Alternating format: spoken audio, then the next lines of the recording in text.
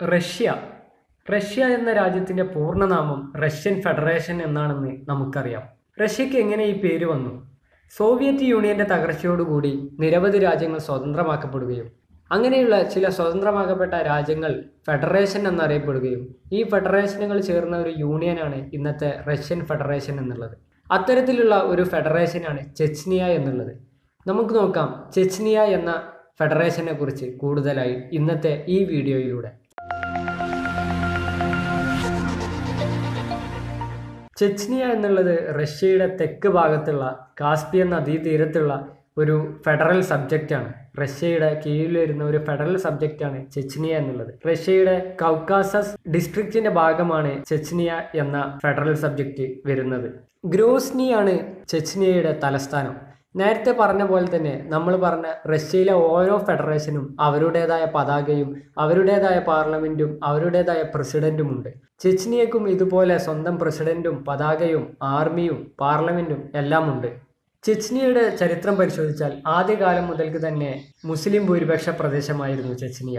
എന്നാൽ 1861 റഷ്യ ചെച്നിയയെ ആക്രമിക്കുകയും തങ്ങൾക്ക് കീഴിലാക്കുകയുമാണ് ചെയ്തത്. പിന്നീട് ദീർഘകാലം റഷ്യക്ക് കീഴിലായിരുന്ന ചെച്നിയ 1991 സോവിയറ്റ് യൂണിയന്റെ തകർച്ചയോടുകൂടി സ്വതന്ത്രമാവുകയും 1993 സ്വതന്ത്രമായി പ്രഖ്യാപിച്ച് സ്ഥാപിതമാവുകയും ചെയ്തു.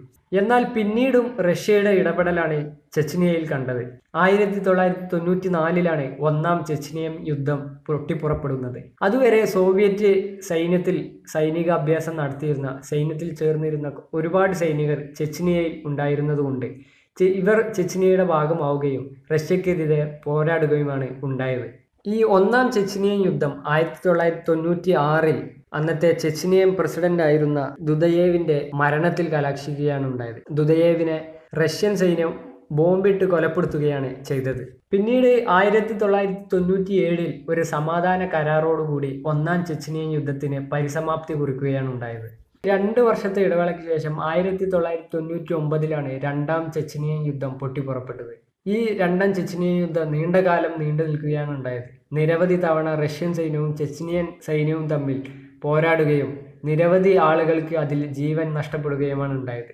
പിന്നീട് 2007 റമദാൻ കദിറോവ് എന്ന വ്യക്തിയെ ചെച്നിയയുടെ പ്രസിഡന്റായി നിയമിക്കപ്പെടുകയാണ് ഉണ്ടായത്.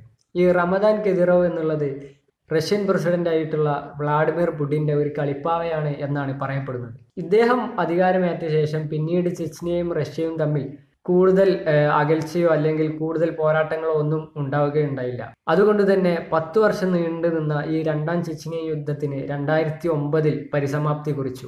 പിന്നീട് ഇതുവരെ റഷ്യയും ചെച്നിയയും തമ്മിൽ കാര്യപ്പെട്ട പോരാട്ടങ്ങൾ ഒന്നും തന്നെ ഉണ്ടായിട്ടില്ല. ഈ റമദാൻ കദിറോവ് വ്ളാഡിമിർ പുടിന്റെ ഒരു കളിപ്പാവയായതുകൊണ്ട് തന്നെ റഷ്യയുടെ നയങ്ങളും അവരുടെ അധികാരങ്ങളും എല്ലാം ഈ റമദാൻ കദിറോവിലൂടെ തന്നെ റഷ്യക്ക് ചെച്നിയയിൽ നടപ്പാക്കാൻ സാധിക്കുന്നുണ്ട്. നമ്മൾ വീഡിയോയുടെ തുടക്കത്തിൽ പറഞ്ഞ പോലെ മുസ്ലിം ഭൂരിപക്ഷ പ്രദേശമാണ് ചെച്നിയ. ഇന്ന് ചെച്നിയയുടെ 95% ജനങ്ങളും മുസ്ലിം മതവിശ്വാസികളാണ്. ചെച്നിയയിലെ പല മതസമ്മേളനങ്ങളും വളരെയധികം വാർത്താ പ്രാധാന്യം നേടാറുണ്ട്. കേരളത്തിൽ നിന്ന് പോലും പല മത നേതാക്കളും ചെച്നിയയിലെ മതസമ്മേളനങ്ങളിൽ പങ്കെടുക്കുകയും ചെച്നിയ സന്ദർശിക്കുകയും ചെയ്യാറുണ്ട്. അപ്പോൾ ഇത്രയൊക്കെയാണ് ചെച്നിയയെക്കുറിച്ചുള്ള ഒരു കുറഞ്ഞ വിവരണം. ഇതുപോലെയുള്ള വിവരങ്ങൾക്കായി ഈ ചാനൽ സബ്സ്ക്രൈബ് ചെയ്യുക.